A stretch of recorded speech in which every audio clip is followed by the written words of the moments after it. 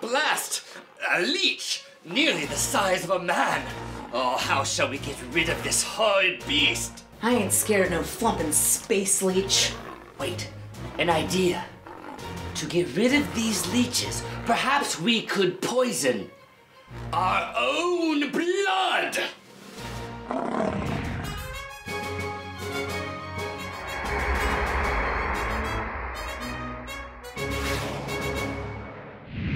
So at this point, Quinn realizes that he recognizes the symbol on the door, right? It looks like this. Do you remember? Do you remember it? No. This is the symbol of the mayor of the city of the necromancers, right? He gives a key to Quinn. Okay.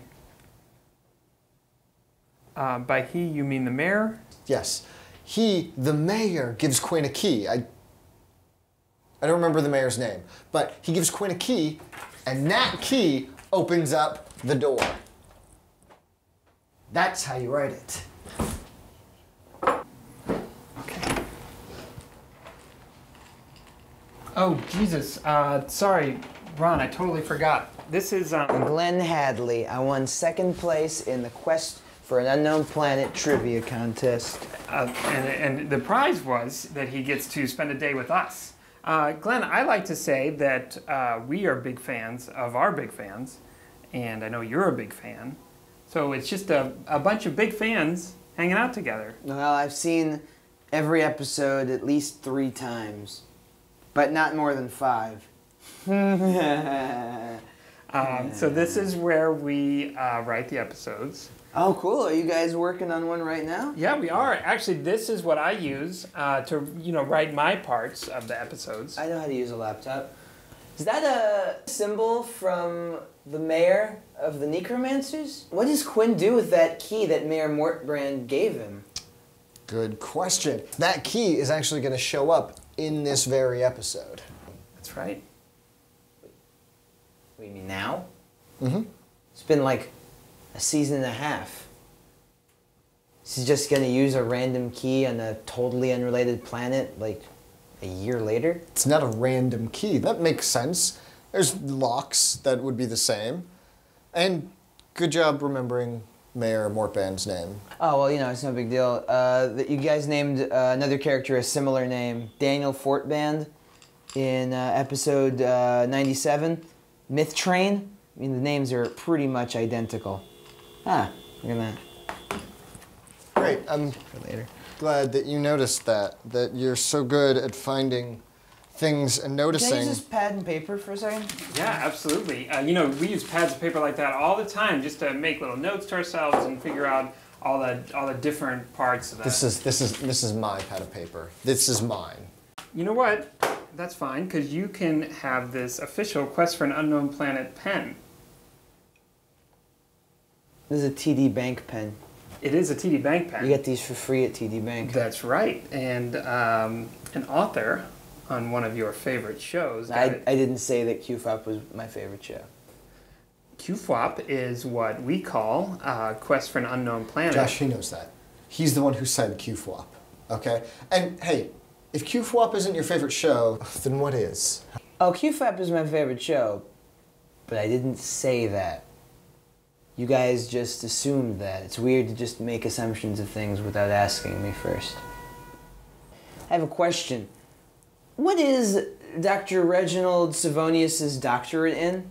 Oh, because you don't know. Because in episode 106, From Caterpillar to God, he explains that his doctorate is in comparative quantum sociobiology.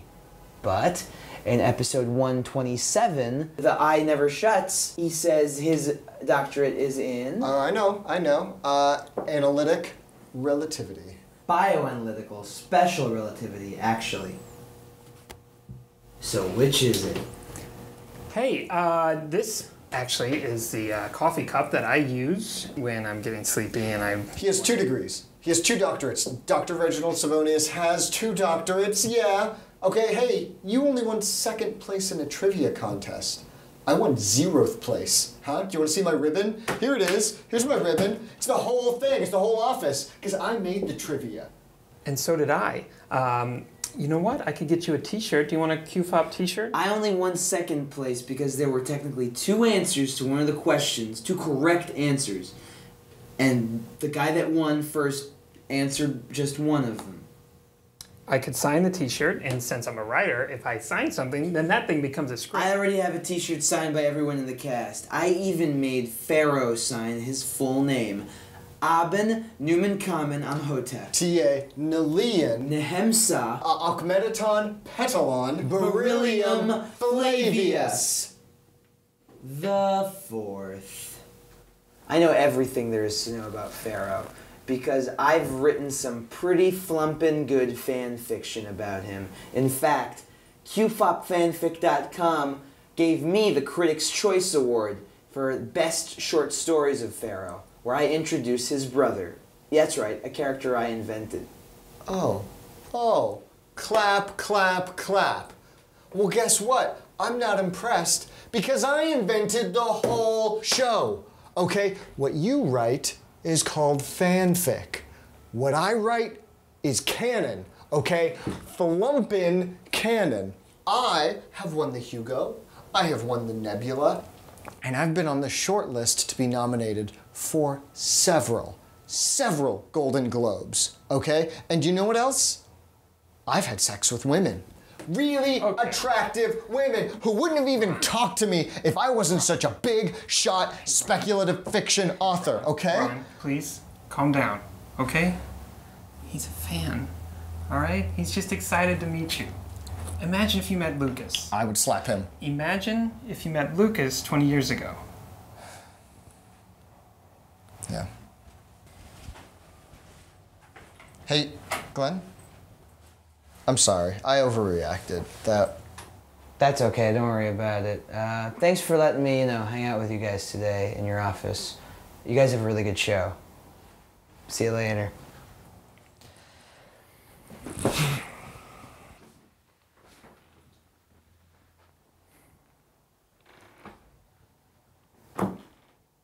The nerd stole my laptop. I have a pretty good idea of what happened here. By the way, have I ever mentioned to you that I have 2 doctorate degrees? One in comparative quantum sociobiology and another in analytic relativity. That's amazing. Also, have I mentioned that I have no brother? I'm an only child. No brother at all. That is interesting.